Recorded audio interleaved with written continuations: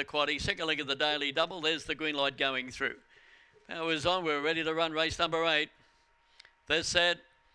Racing beginning nicely. Jersey Better away quickly towards the outside. Esther's Bella, and she's going to run to the lead. Moving into second place was Jersey Burner down and out of the straight, and then came getting up on the outside Second Avenue as they drive to the bag. A length or so back then to Ellie Bells into the back straight, followed by Nabiak Soldier, who's starting to tack on a good way back to Seagab Jacob. Then Fletcher's flying as they lead the back and travel towards the turn. Esther's Bella the leader. Second Avenue starting to reel it in on the outside. Second Avenue comes clear and beat in second place Esther's Bella, Ellie Bells, and then Nabiak Soldier. They were followed by Fletcher's Flying.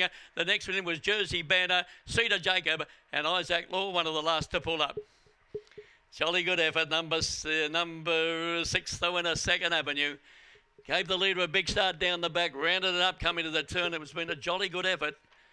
Number 6, Second Avenue, Premier Fantasy, Gilgamesh, owned by Scott Conley and trained by Gary Green. Gary and Sonia. Defeating 7 Esther's Bella, Donna Double One, Queen Esther, Peter Mattress, and 2 Ellie Bells by Mybo Fabio, Born Lightning for Alan Woods. 6, 7, 2. 5 was 4th Nabiak Soldier, winning margin ahead, 1 1/4, and that run at 29.85. 4.98, couple of good splits set by the leader, 17.38, 12.47, and the numbers 6, 7, 2 and 5.